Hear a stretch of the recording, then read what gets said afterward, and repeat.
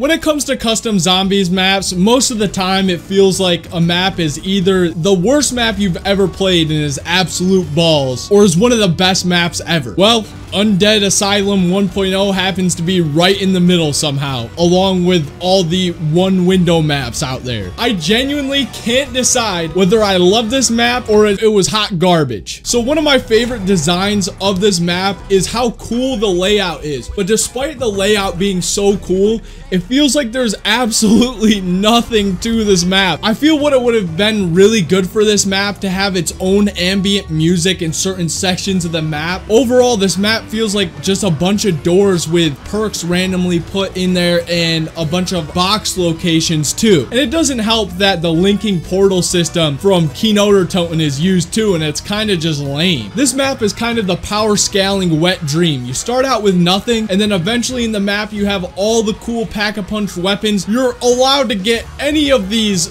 specialist items for free in the pack-a-punch room. Also, one of the great things about this map is how it has really cool guns in it. Most of the guns are from World War II, which in my opinion had some of the most fun guns in any Call of Duty game ever, but unfortunately they were just on the worst maps as well. And another great part about this map, if you're into this stuff, but it has some great camping spots. In the footage right here, it's showing me on top of a hill and just shooting zombies, and they come from all different directions. It's actually a super dope spot. And there's also another place on the map where you can camp in a corner near Speed Cola, and I thought that was really dope as well. Overall, if I had to rate this map, and to be fair, this map is a work in progress. It says it on the Steam Workshop page, but I would have to give it a 6 out of 10. It has so much promise, and there needs to be so much added to it to give it more character, because despite the map being awesome itself, it just feels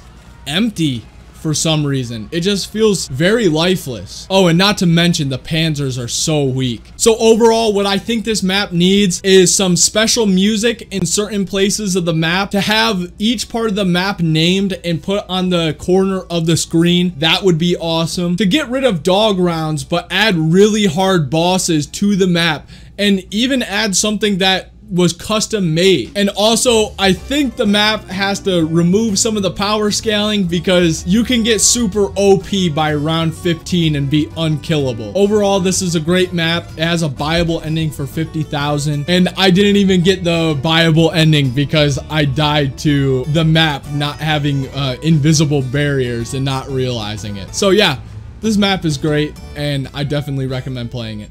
Peace out.